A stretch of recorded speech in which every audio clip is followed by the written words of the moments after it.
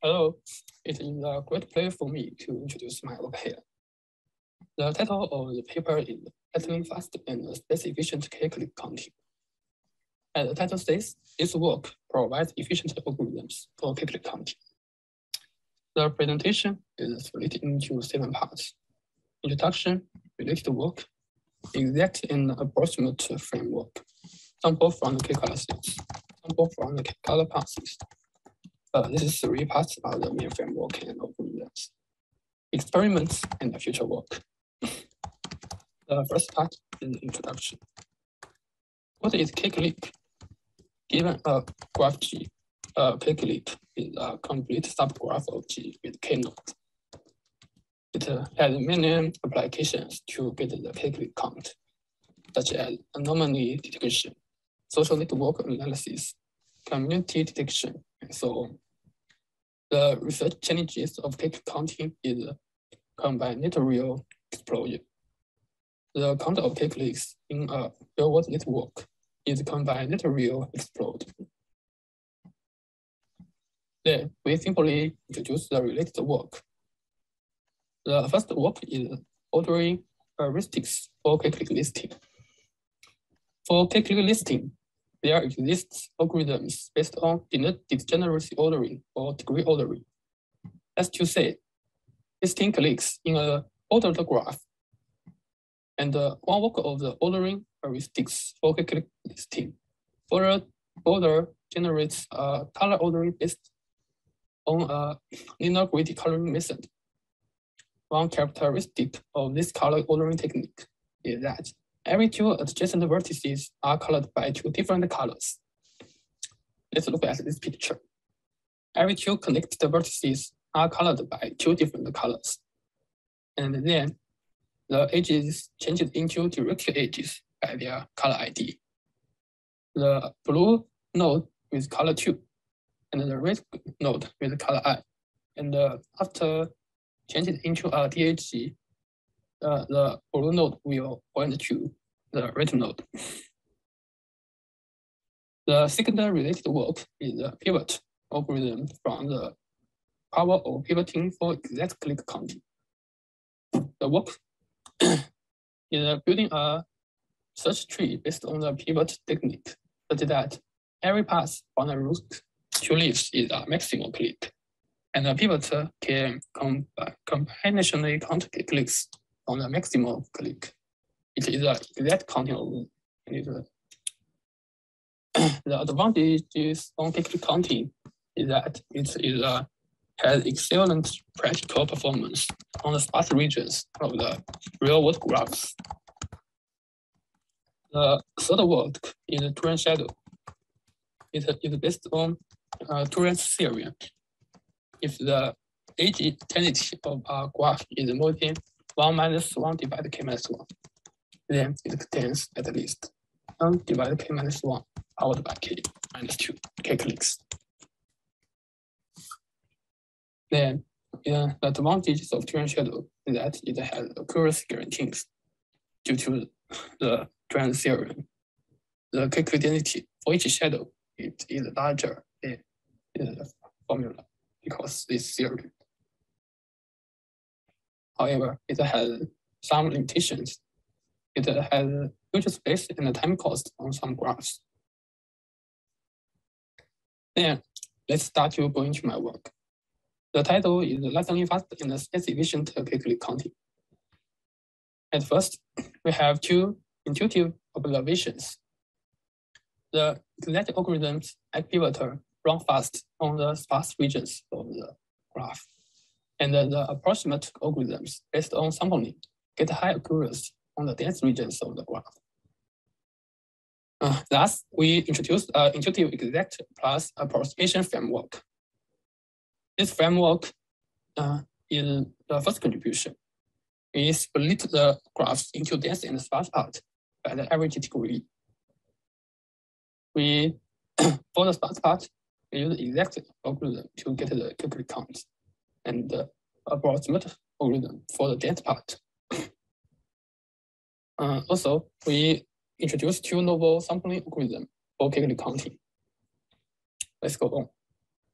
I described two techniques before introducing the first sampling algorithm. As we said before, we use the linear greedy coloring method, which can make sure every two adjacent nodes must be colored by two different colors.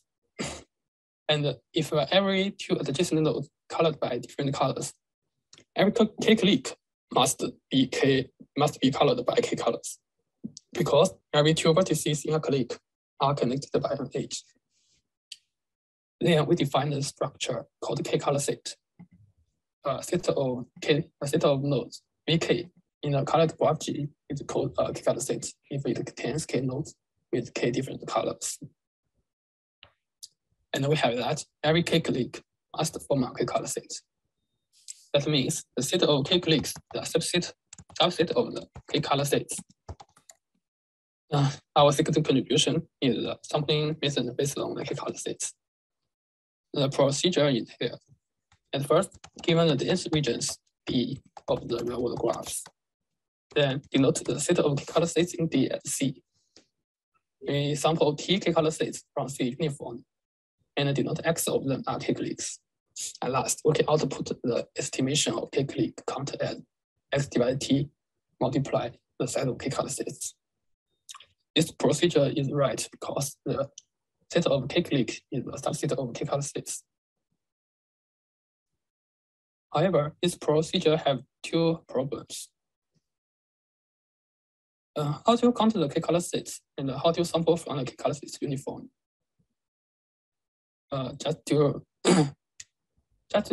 repeat that, the k-color set is k vertices with k different colors. We use a dynamic programming algorithm to compute the size of k-color sets. This picture means the vertices are split into sets by their color. The k-color set consists of k nodes, each from a different k-color set. This is the recursive function of our dynamic programming algorithm. Ij means choose j vertices from the previous I sets. In the previous I set of colors, j of them are choose. All the combinations can be divided into two kinds, whether or not choose vertices from the I set. If choose vertices from the I set, it had AI ways to choose. AI is a set of the S set.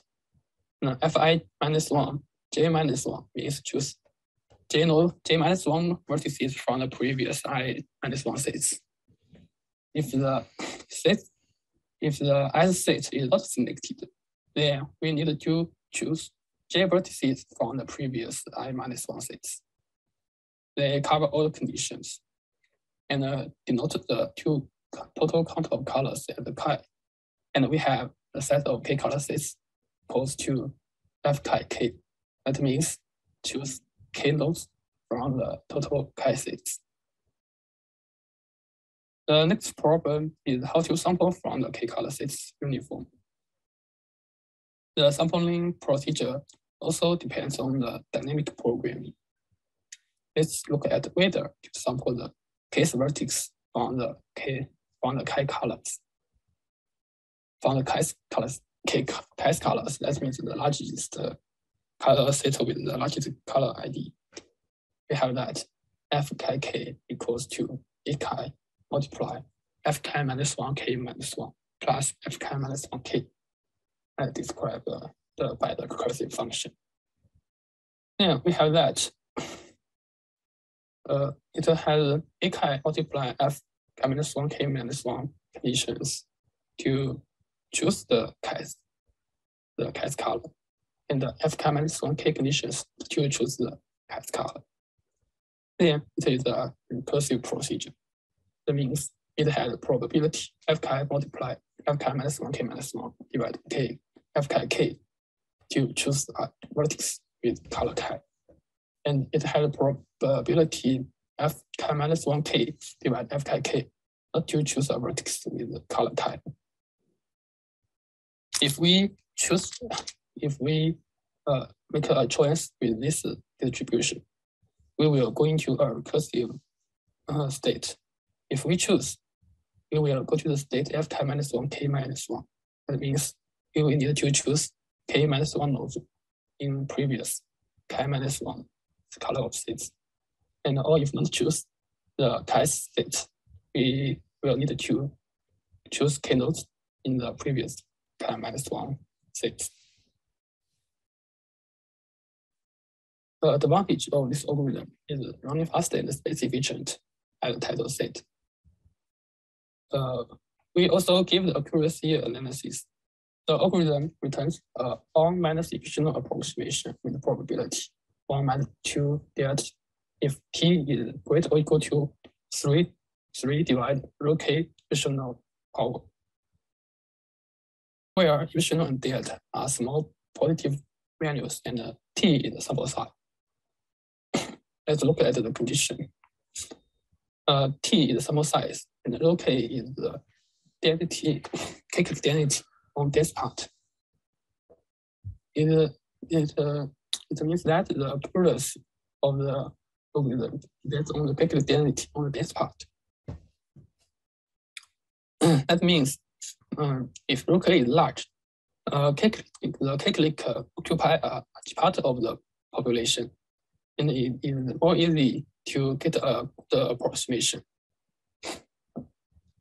And if rho k is small, that means there are not many k-cliques in the k-color sets, and it is not easy to sample. It is not easy to get a great approximation from sampling. Now the question is, can we further boost the k-clique density?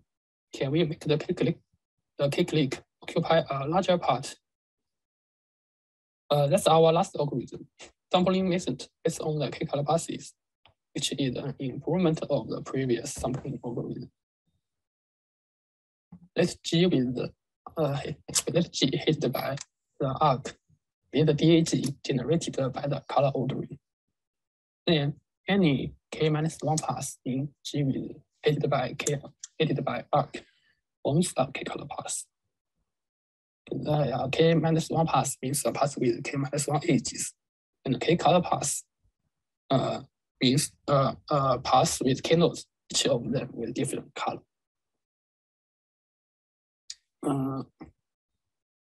This picture, all vertices are sorted by their color ID, and the vertices with the same color must not be connected as described before.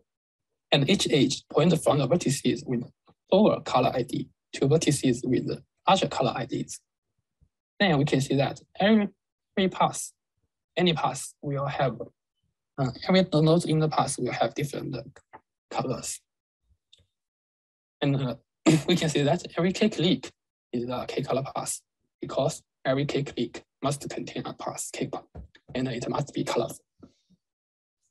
And the clique density over the k-color passes must be no smaller than the k-clique density over the k-color sets, because the set of k-color passes is a subset of the k-color set. Then we can successfully get a population with higher clique density. Similarly, we use a dynamic programming algorithm to count the total size of k-color pass. HVIJ means the count of J pass with VI at the head vertex. The recursive function means the J pass with VI at the first vertex comes from the J-1 pass with the neighbors of VI at the first vertex.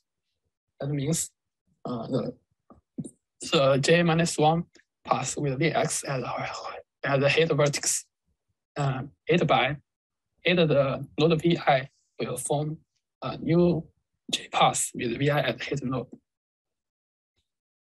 And the sampling procedure are similar. With the Vi sampled, sample the next node Vx with the probability HVX J-1 divided HVIJ. This is sampling mechanism. This sampling procedure will help us sample the k-color path uniform.